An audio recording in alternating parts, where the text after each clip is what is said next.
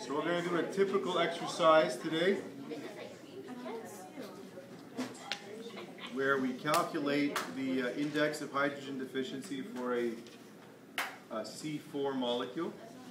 Then we draw and name all the possible isomers.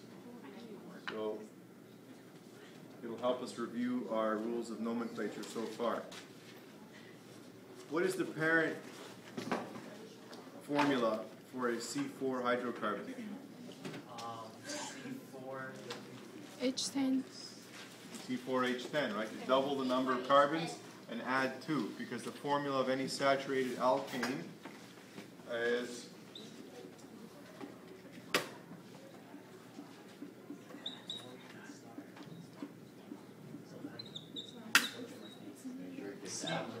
CnH2n plus 2. So the parent alkane for C4 is going to be C4H10. Let's compare that to what we have, which is C4H8. Creates a hydrogen deficiency of 2. And that means an index of hydrogen deficiency of 1.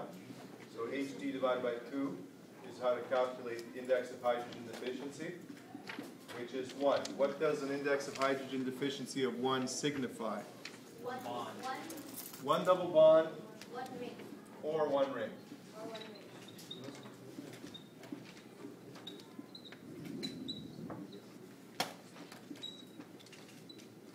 Okay, so our structure, to keep with the formula C4H8 and the fact that one double bond or ring appears, must contain those structures. Not both at the same time, one or the other. That's why I underlined or. So let's do this systematically. What is the first structure that comes to mind that has 4 carbon atoms in a ring? Cyclo Butane. Cyclo Butane, right. Let's do the cyclic isomers first. So Cyclo Butane is C4H8. I'm going to use bond line notation. So each bond is represented by a black line. Each elbow and each terminus is a carbon atom. We don't bother showing the hydrogen atoms in bond line notation. They're there. If you were to draw them, they would be like this, and so on all the way around the molecule. But we don't draw them in bond line notation. They're assumed to be there. That exhausts all our possibilities for C4.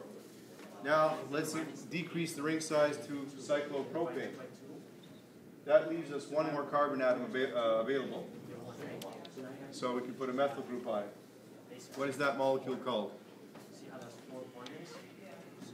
One methyl cyclopropane. Methyl cyclopropane. Give me a cookie. I want to make that.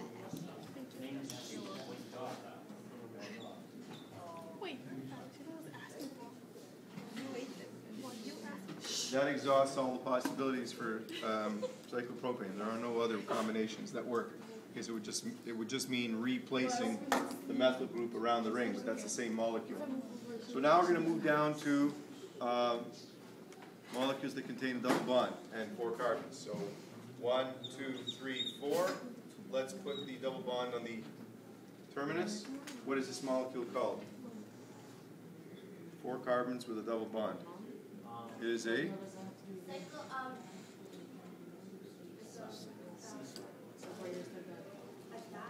no, butene. Butene. Is it necessary to write 1?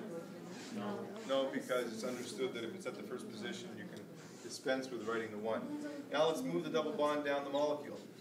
We can put it at the second position and draw this, or we can put it at the second position and draw that.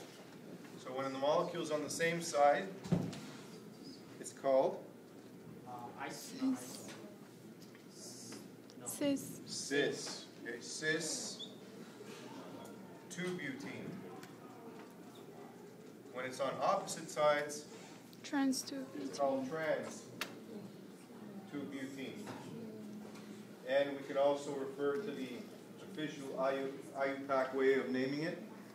When both molecules are on the same side, the German word is zusammen, together. So we call it Z 2-butene. And entgegen, German word for apart, E2-butene. Either one of these is correct. Have we exhausted all our possibilities for butene? Yeah. No, I think not. I think there is one more possibility that I can see, and that is to put both methyl groups on the same side. Then you would name it as a propene. So that would be called what? If you start numbering it from here,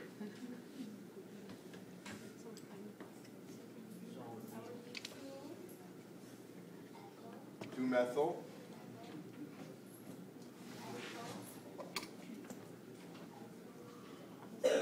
No, it's not isopropyl, it's just propene. 2-methyl propene.